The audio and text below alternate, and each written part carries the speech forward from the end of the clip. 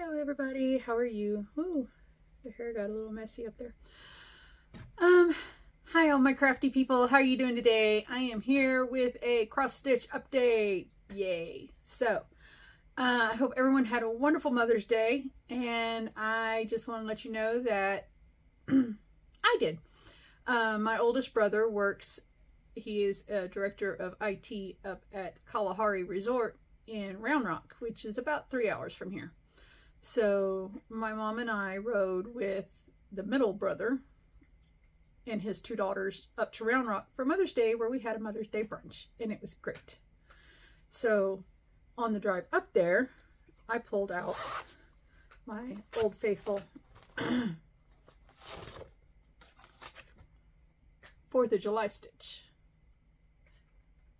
So I knew this is something, it's on perforated paper, and basically all I needed to work on is filling in the sky.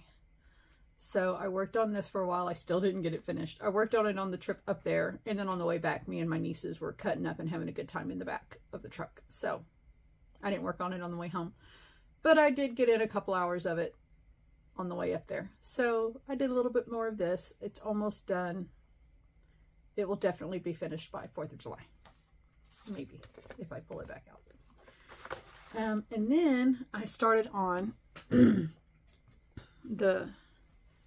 second house in my Home Sweet Home sampler from Just Cross Stitch Magazine 2022. It was their stitch along that they had in their magazine that year. So this is what I'm working on. And I finished this house last month, so this month I'm working on the casita. Now let me show you what I've got done here. I'm almost done with the actual stitching, and then I have the back stitch to do. So this is where I'm at on it. So I've still got some fill in to do here and around up in here, fill in the windows, and then I start back stitching everything.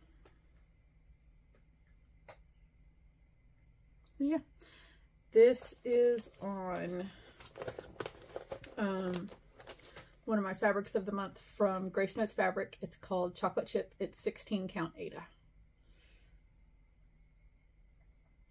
So yeah, I'm liking how that's coming along. So I will finish this one. I will finish the fill in probably within a couple of days, and then work on the back stitch, and then I'm done until June, when I will start whatever the next one is. I haven't looked that far ahead. But yeah, so that's what I've got done so far. And I joined Fat Quarter Shop's Chicken Club, so I need to call them today so that I get January through May's coming to me, and then in June I will start getting them month by month. So yeah, that's everything that's going on here. I'm feeling the urge to pull out my Heaven and Earth design again, so probably when I finish this house I will bring out my Heaven and Earth design and start working on it. And I am really in shadow. The sun is out today, y'all. We have had like 2.5 weeks of rain, and today the sun is shining and it's glorious. It's so nice. I'm starting to grow moss on my feet. It's been so raining. Rain. I have also been working on, let me set this stuff aside. I've been working on this diamond painting for a friend of mine. I'm almost done with it. So I have like 4 sections left.